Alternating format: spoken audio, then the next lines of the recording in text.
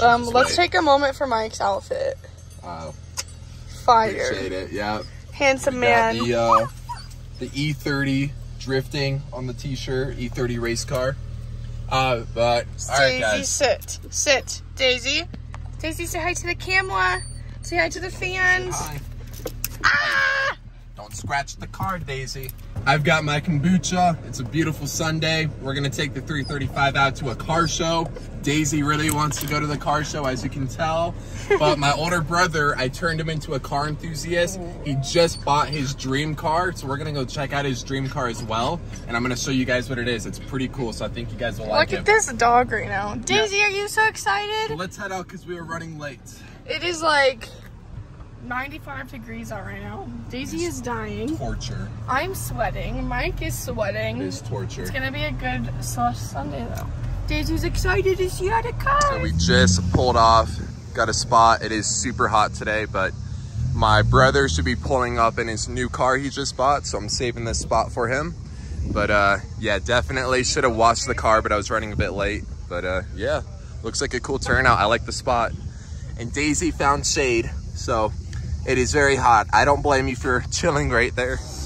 There's my brother. He just bought a 2022 Golf R.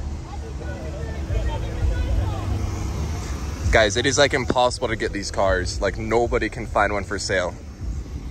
Hey, just back up right here. Super, super hard to find these for sale. So he just bought this yesterday. So you know what we had to do? We had to take him out to his first car show with his new car. He wasn't a car enthusiast before I got him into cars with the M4. So it's super cool to see him getting into it. Now all my brothers are into cars. I got 3 brothers, by the way. Just had a Huracan and a 488 pull up. Now they're stopping the show.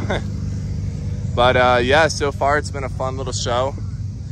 My brother's been having some people take a look at the new Golf R, because when I say these cars are rare right now, they are super, super rare.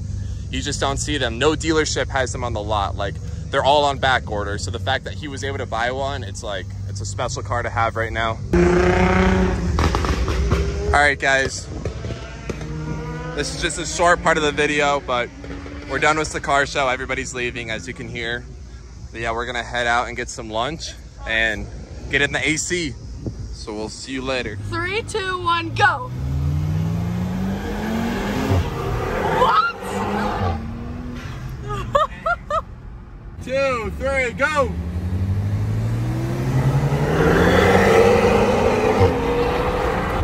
Oh man, okay. All right, let's hop out. That car is fast. Mine? Yeah, I think your turbo spools faster than mine, but once my twins start like getting their full boost, it starts to like catch up to you. So I'd be curious what it does on like a longer road. But yeah, this thing's really quick off the line because it's... I could tell you right now what it would do. I'd still beat your car. Yeah, I don't know. I guess we'll just have to find out now. But for sure, if we did a launch, his car would school mine, because this thing launches like, I don't know, launches like a bat out of hell because of the transmission, what they did with it. What's it sound like on the... It makes this like, I don't even know, like, you'll just have to listen to the video. It sounds really cool. Just sounds fast. But we're getting Chipotle, guys, so we're about to pass out of hunger. We are on the highway passing the Broncos Stadium. I don't know if you guys watch football, but I am super excited for football season to kickstart, because Russell Wilson just joined the Broncos, so I'm pretty excited with our roster. So we shall see how the Broncos do this season, but let's see how many of you can guess what I'm about to do. Let me guess. Comment down below. Yep. Colorado and 5X. What's new? Always going to the shop in every video at this point. And man, is it a little difficult to film in traffic while filming. I should probably put my phone down. We got some things to do at the shop, so I'll see you guys there. Guys, I can't make this up. It is like this every single day in Denver. Traffic is out of control. It's like, it's not even fun to hop on the highways anymore. It's such a bummer. But There's nothing you can do about it. It's just always like this now. We just got here. It is a full house. Tons of BMWs. And Brian just bought a new pickup truck, so we're gonna check that out. I don't know if I'm gonna film it, but he got a new pickup truck, so he's always been wanting to just get a, you know, a quick truck to pick up, so that's what he got. So looks like he drove that today, but we're gonna head on inside. I do like the Tequache truck. All right, sir, so what are you looking for in my car? I want to show you how to shift this thing. Okay. That's what we're doing. All right, guys. Holy shit, bro. Yeah, like, that's kind of toasty, man. his brother was sitting here, dude. What are you, like 7'9"? Oh, the seating position. God. I'm 6'2", guys. I'm lengthy. All right, so we're gonna do two things. We're gonna check for the shift bog delete, and make sure that's checked out on MHD. Which, if those of you guys who don't know, the shift bog delete is pretty much if you shift from third to fourth. I mean, any gear, but say you're shifting like from second to third, third to fourth, you don't have a delay. So if you're driving, say second to third, if you don't have it enabled, it'll go bop, bop. So you have that delay. Shift bog delete pretty much is like doing no lift shifts.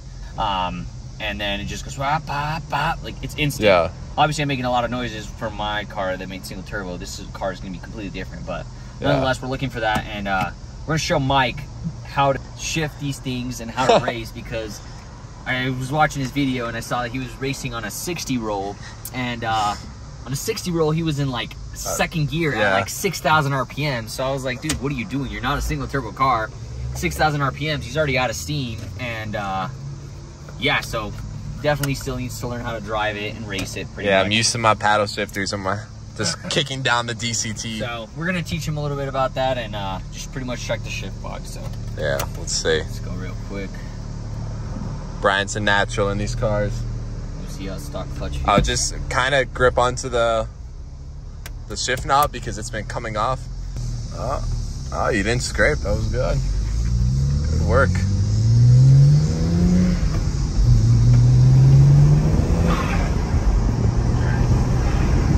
So 40 roll. Let's see. This is more than perfect. Yeah. A little brake boost. Yeah, shift lock. I do? Yep. There's no delay. There's zero delay. If you did not have shift bog enabled, the delay would be unreal. I wish I had a car here that didn't have it, so you can kind of see it. But there was no delay, so as soon as I let off, it like immediately shifted. Yeah. No, it feels really fast. So see how it instantly shifted? Like there's no delay. So dang. I just got to get like better at shifting this car. Now this thing sounds completely different in my single turbo car, because with my single turbo car you can definitely notice and hear the difference, because you hear the wastegates go bop, bop. That's what happens when you shift in mine.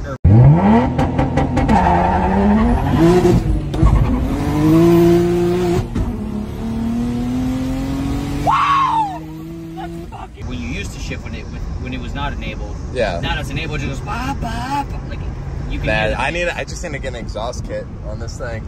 Yeah, just something to hear more noises. And now it sounds like a vacuum. Quiet. I definitely raise the rear, like now. Yeah, you can feel it squat and rub. I can feel it squat and rubbing. Yeah. And that's not safe when you're racing, so I'm gonna do a U-turn right here. How do the turbos feel at 90,000 miles? It feels great, dude. The turbos are fine. You just definitely need a custom tune. Yeah. This car. Definitely need a custom tune in order to revive this car a little bit, and even throw some E85 in there. Other than that, this car's it's still good, dude. Yeah, it feels healthy. Yeah, it feels great. That's good. So yeah, guys, I think I'm gonna look into some Pure 600 turbos for this thing. So I don't know if I'm ready for a single turbo build. One, it's expensive, and two, this is my daily driver. So just some upgraded twins would be perfect for what I currently do. I don't think I can get to a 60 because that's already pretty fast, but I'll show you 40 roll where you should be at. So 40 roll, I mean, you should be at like second gear. Because watch, if I don't brake boost, say someone's counting down 1, 2, 3, you see how there's barely any delay? Right. So now, do 40 roll, brake boost it a little bit, 1, 1, 2, 3, it's pretty instant. Yeah, that felt way more instant. And you gotta shift this car, when you're on stock turbos, shifting at like 6,000 is a must. Anything after that, your car is running out of It's steam. just, yeah. You don't have it. Has no more boost left. So, I was totally going past 6,000 on the other night when we were doing some races. yeah, and you were racing at 6,000 RPM, so you definitely were, like, you probably lost a lot. Yeah, I could have kept up with my old M4, guys. It shouldn't have. Oh, did it come loose? Yeah, so Yeah, my shift knob is coming loose, watch, guys. I'll let you drive it. We'll do one pull, but look at the. Watch, feel the difference in the shifts, I guess.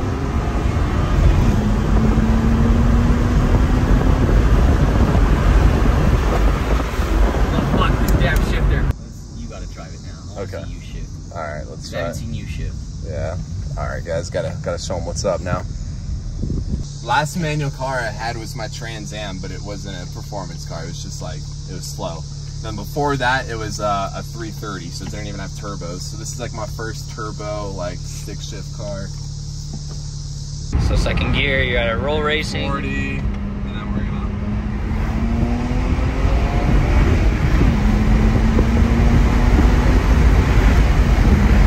So there's that delay. Do you see that little delay that you had? Yeah. That's the only difference between your shifts and my shifts. Yeah, you're like super quick with your shifts. I also have slight PTSD of the shift knob. Just like I literally punched the radio, dude. I went from second to third, and it came off, and I just like punched the radio. I'm like, that's not supposed to happen at 80 miles an hour. Jesus Christ. Yeah. So you felt the difference, right? Though, like Yeah. in the shifts, that's 6,000 is definitely a better spot than going all the way to red line. yeah. Because after that, you're not building any boost. You're just lowering impact. It's all motor power, Yeah. and your car's alive Yeah. at like this power. You're also probably losing a lot of power too with rubbing in the back, because you Yeah, can there's feel it. resistance, yeah. You can feel it. So I guarantee you, if you get that fixed sometime this week, and we do this meet this weekend again, you'll definitely notice a big difference when racing a few I other just cars. gotta raise. It's honestly the left side. The left coilover needs to be raised. I just raced both of them. Because that one rubs, but the right side doesn't. Brake boosting is one thing that I've like, again, never got the chance to really learn. Yeah, and this isn't a car. Yeah. So watch. You can hear it. So watch. Just do it right now. You don't have to floor, but hold brake. No, but you're supposed to give it throttle too. Throttle. So hold brake, throttle. Do you hear that? Now let go of the brake. There you go. There's less lag. Jesus. These brakes are good though. Yeah. Do you see how there was like, okay, well, you had less lag, but you see how fast it spooled up? Yeah, I could hear it. Yeah, it sounded like rolling anti-lag from the M4, but Yeah, and these have rolling anti-lag now too. yeah. So you can flash your car with rolling anti-lag. I wouldn't recommend it. I feel like rolling anti-lag takes forever to set it up. I want to try that again.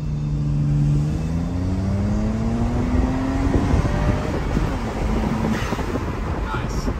That There you feels go. way better. If I would have done this on Friday night, my races would have turned out a lot better. I was just in second gear and just being, clueless. It was just your first time. So you were in second gear, or third gear actually, at 6,000 RPMs. No, So- I was in second at 6,000. Dude, we were like, it was more like 55. Oh, yeah. Never mind. You were... It wasn't right on 60, but it was still too high for what we were doing. No, we're going to go back to it. You were at 6,000. I saw that video. I was like, because I paused it immediately, and I was like, Kenzie, come here. And she was cooking me food. She came all the way here just to show her that you were at 6,000 RPMs, and that's when I called you. Yeah, he called me out, guys. He had to let me know. Hey, at least he lets me know, though. He doesn't let it slide. I can smell the brakes now. Yeah, the brakes are hot. It is super hot, guys, so the car's just probably about to explode. When he went out racing, what was it, Saturday? Friday night. Friday night, went out racing. Guess what RPM he was in? Guess what? Stock turbos. RPM and speed. Start over because you came in this conversation ass backwards. You were racing what? I was racing my old M4. Okay. Okay. It was at 6,000 RPMs, second gear. That's Racing. Yeah. Right? Yeah. You had 6,000 RPM in second gear? Yeah, man. Full turbo already. Dude, I know, man. It's not even making boost at that point. It's just you're revving the motor out. Power. Motor power. Yeah, you're an N52 at that point. You may as well be driving a 328. No, I know. There's literally no boost. It was just... Things shine from like 3,000 RPM to like... Yeah, I should have been in third gear. Yeah, you have to build load. You build We load. have shift lock release. That's what we're going to go test out. Make sure. I keep forgetting it's manual. Yeah. So we test it out. It has it. You can definitely tell the difference between. He still just needs to drive better. Yeah. But once he learns it, it should be good. And then just not start a race at 6,000 RPMs. Yeah. Oh, dang it. I saw that thing on YouTube. I was like, dude, why is this guy starting at 6? Put anti-lag on. I know. What's up? What's up? You guys came out from New Mexico? Yeah. What are you guys doing to your cars? New motors. They're bone stock. Is this what MHC Stage 2 looks like? Dang. That's pretty crazy. MHC Stage -2. Yeah. All right, guys. So we left the shop. I went to Snarf Burgers. I don't know if you guys have heard of Snarfs, but they normally make sandwiches, but they just came out with a burger joint. So we got the 335 parked nice and pretty over there, and we're gonna get some, some food reviews. Probably gonna go home first and then eat, because I don't want to eat in the car, especially a burger. It's gonna get all messy. Yeah, super excited. But man, look how clean the 335 is looking right now. All right, guys, Snarf Burgers, definitely 10 out of 10. If you guys have one nearby, check it out. It was super, super good. But I'm gonna wrap up this video, guys. I found a spot to pull over. I'm gonna get some cinematic shots here and some pictures, but yeah, nothing too crazy in this video, just a little vlog for you guys, but I hope you guys enjoyed. I'm gonna make a video soon on some cool topics, like how much money I make as a small automotive YouTube channel and how much I paid for this car, because I think you guys are gonna be a little bit surprised at how much I paid for it. So anyways, hope you guys enjoyed the video. That's all I got for today. Peace out, like and subscribe.